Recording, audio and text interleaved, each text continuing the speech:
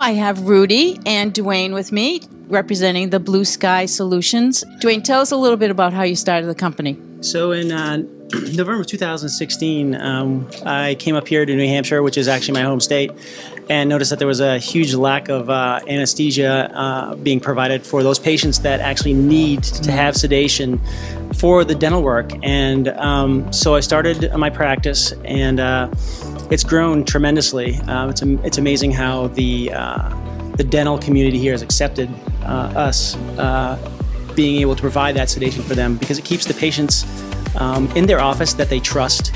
You know, those patients have a relationship with those dentists that they truly trust them, and for us to be able to come in and augment that and get them to get the care that they need is something pretty amazing.